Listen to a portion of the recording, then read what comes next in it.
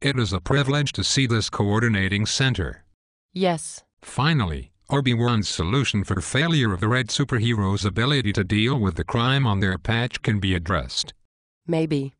I spent hours working on operational and technical aspects of this system. Oh. None of them were incorporated. I guess there are always constraints.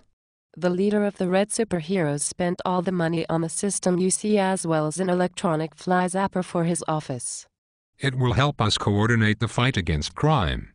That was the original purpose. So the system will identify hot zones and allow us to target resources.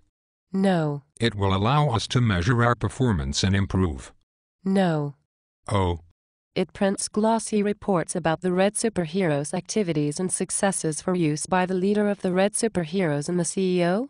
So until we asked for access to assist with identifying the crimes that the Red Superheroes could not cope with, what was different? There was no changes to the root problem, but there were more glossy publications. At least now Obi-Wan's dream of collaboration to attack crime has commenced. Yes. Why was an electronic fly zapper also needed? The reasons for the prevalence of flies in the office of the leader of the Red Superheroes remains unknown. I guess strategies such as removal of food residues and rotting flesh or other attractants, or the use of cheap CFC-free biodegradable and environmentally friendly surface aerosols failed. No.